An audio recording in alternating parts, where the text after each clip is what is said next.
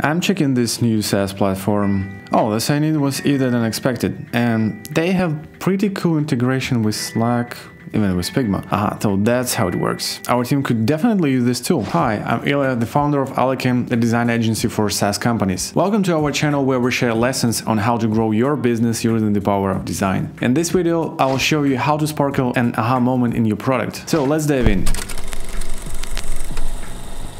The term aha moment has become quite popular recently. We often use it in daily situations, media, and business. Dictionaries define an aha moment as a sudden realization or insight. We also say aha moment, meaning the second when the situation to the problem becomes clear. And this is exactly why we talk about aha moments in product design. The thing is, our brain projects different theories all the time. And when we get to prove one, the picture feels complete and our brain loves it. That very second, we experience the aha moment. In product business, there are two kinds of aha moments. The first one is what you as a creator experience when new idea is born or while designing your product. You may feel aha moment when you realize what you need to do to make your customers' life easier. This type of aha moment leads to discoveries and new solutions. For example, Jan Koum, the founder of WhatsApp, could not afford to call his father in Ukraine as often as he wanted. So he created the product that solved this problem for him and for many other users. The other type of aha moment is on the user side, when the user realizes the value of the product at the right time.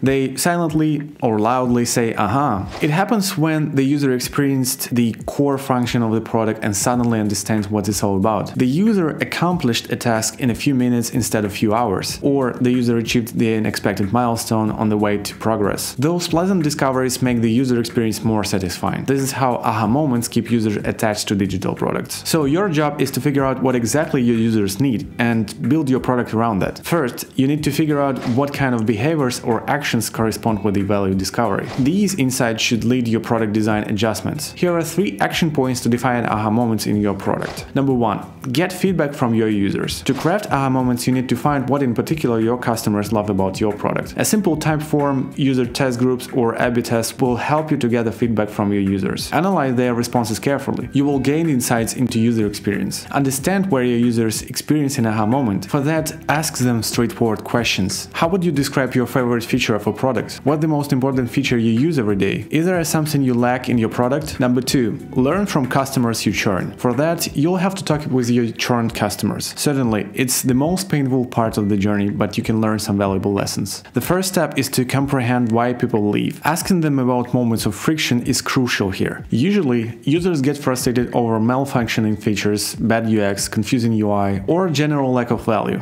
Before they leave, try to ask them what is the reason. What did they hope to achieve when they signed up for the product? Seems like the product you offered wasn't the right solution for them. Why? What went wrong while interacting with the product? Your churned users are a great source of information, so your goal is to get sense of what they struggle with and fix it. Number 3. Analyze the patterns and take action. Check out your findings on both loyal and unhappy customers. Understand user patterns and create customer journey based on real users' feedback. Indicate aha moments in your product roadmap. Design your product aiming to get the following reactions from users. Aha, that was easier than I expected. Or aha, this solution makes my life better. Oh, how thoughtful of them, I love this app. So now let's sum up. The aha moment is not some kind of magic. You can detect it through analysis of how users interact with your product. Recognize what is an aha moment of your product and provide more delightful milestones for your users. Design flawless user experience and craft aha moments along the user journey. Only thought-through products can win the customers' hearts and succeed. Strong product vision also helps you to create unique user experience. By the way, I've talked about product vision in this video, check this out.